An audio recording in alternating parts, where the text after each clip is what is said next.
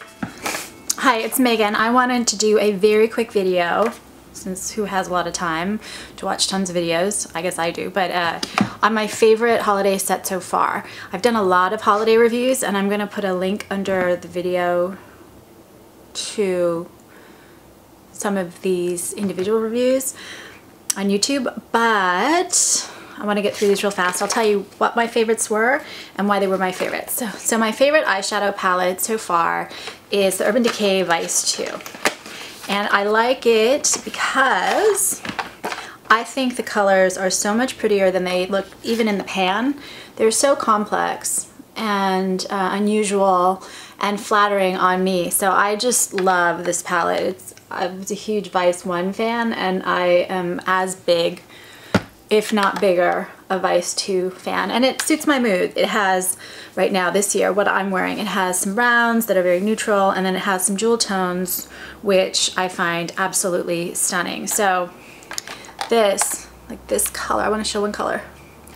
That color, oh god, it's so hard sometimes to show this stuff on camera. That color looks boring, but then you put it on, it's actually better in real life. And it's like this gray blue with a slight bit of matte. It's just gorgeous. It's the kind of thing, I probably should have lined my eyes with it. It's gonna be gorgeous. Gorgeous on a lot of people. Then the next one, I have a big box in front of me so it's not so easy, is the Sephora Superstars Beauty Must-Haves. The reason I like this is because, first of all, I use some of these products anyway. So I use the Smashbox BB Cream, which is about $42. And I also use a lot of eye creams. I like trying different eye creams. This one right here, Origins, is about $34 thing. So it's $75 for this. I just paid for it and I get to try all these amazing, wonderful products together. I have the lipstick on with a little bit of lip gloss from another set in a minute. This is the NARS, I think it's the Dolce Vita. Yeah, Dolce Vita. And then I did the Better Than False eyelashes mascara on, and it's kind of fun. It's kind of a fun product. Does it look better than false? You have to decide for yourself, but I just like the whole set of these items and I like the value on them. Next is another Sephora favorites, and this is the Glitz and Glam. Comes in an adorable little pouch. And am I wearing anything in here? No, I'm not wearing anything in here. But this Urban Decay Space Cowboy Moondust eyeshadow is one of my all-time favorite eyeshadows ever. This is actually the second one I have. I have one that I use. This one's waiting until I finish the first one. I just love this shadow. It's so gorgeous. I like the Josie Maran blush a lot. The Stila All Day 10-in-1 HD Illuminating Beauty Balm I actually loved. And then I put the NARS lip gloss on over my lipstick, and that was actually my favorite product in the set. I like most of the set. So I think it's a great value. Love that. Also, when I thought, should I do like one blush, one lipstick, one this, one that, I thought no, I should just say the ones that are my favorites. The Too Faced, a few of my favorite things. I have the blush and the bronzer on right now. I just love this set. I just think it's gorgeous. I don't like the shadows as much as in the Urban Decay, but I just think they're all usable. Very usable, very flattering. And then I like that it's an all-in-one. So you have the blushes, you have the eyeshadows, and I love the blush and bronzer shades. I love the very light lip color. If you don't like very light lip color, you probably won't, but I like it on. I like it, wears well. And I really like it better than the Sex mascara. I actually like it better than this mascara, but it's one of my favorites. It really makes a difference. I won't comment on the name.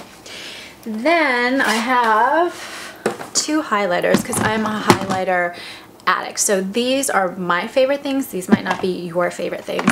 Anytime someone does a review, there's got to be some bias. I try to take some bias out. So I have some, I take some out. I try to balance it and say, is this a good product? And then provide my opinion. This video is all my opinion. These are not necessarily the best products. They're not the most useful. They're just the stuff that I bought, that I love, and I keep reaching for. So I did two highlighters. I did one, the Hourglass Candlelight, Incandescent Light, Radiant Light in the Ambient highlighter palette. I just think these are stunning, flattering, usable, workable. They wear well. I love them. This It is a wonderful set. I might buy a backup on that one. And then I added what I'm wearing on my eyes and also the highlighter I'm wearing right now. My first Becca product ever. I like it a little bit less than the Hourglass, but it really depends what you're looking for. This is in rose gold. It's very soft, so I have to handle it carefully because my first one arrived in pieces and this one's already flaking. I just like the color. It's unusual. It's really pretty. It's not as useful as the Hourglass palette of different highlighters, which is why I like the other one slightly better, but I just love how unusual and pretty the color is. Definitely worth it if you like highlighters. Then my other eye, the MAC Stroke of Midnight Eye Shadow Palette, not the full face palette, but the eyeshadow palette in Warm. My favorite eye look in a single palette that I've probably gotten this year. Like the Urban Decay and the Too Faced are bigger, but as far as like a one look, I love this. And I have two more items. As far as lips are concerned, the lip palettes I at first was struggling with. This one was an easy one.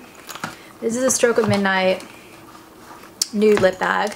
And it's got a little pencil, which I think is just amazing. It's got a wonderful gloss, and then it's got a lipstick, which I liked, but loved once I put the other two with it.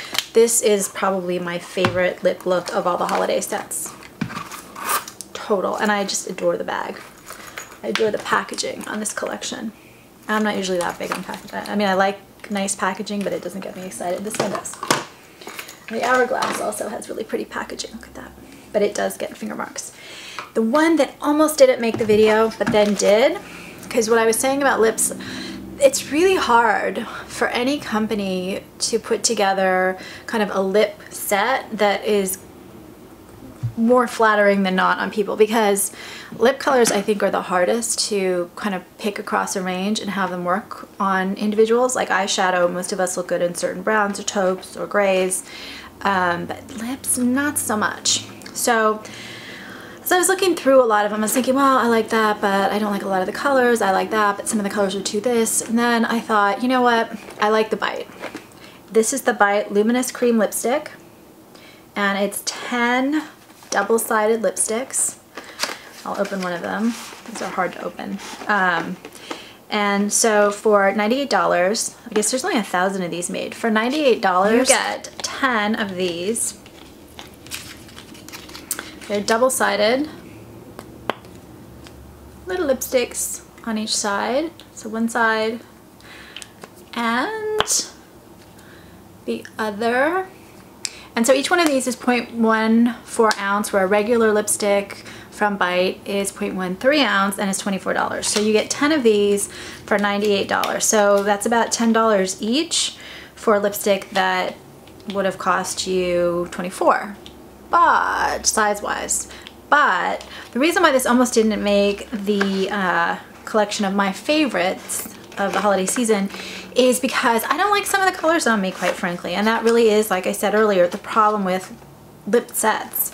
Some colors look great on people, and some colors, honestly, I just don't like. The reason why I decided to add it into this collection of my favorite things is because I like the Bite formula a lot, and the colors that I do like, I really liked. And I think it's a good value. I think it's fun to play around with stuff like this, because, I mean, how often do you get to try 20 lipsticks for $100? And they're good quality, they're long lasting, and so I threw it in. So this was the almost, but it made it. And I will say, if you have ideas of what else I should review, because this is only part one of my favorite of the holiday kind of sets and makeup, because the holiday isn't here yet and there's so much stuff still coming out.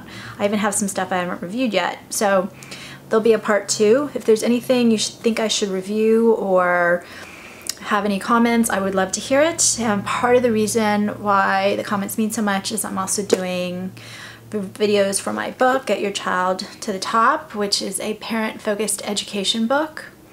And please subscribe on YouTube. Thanks and happy holidays.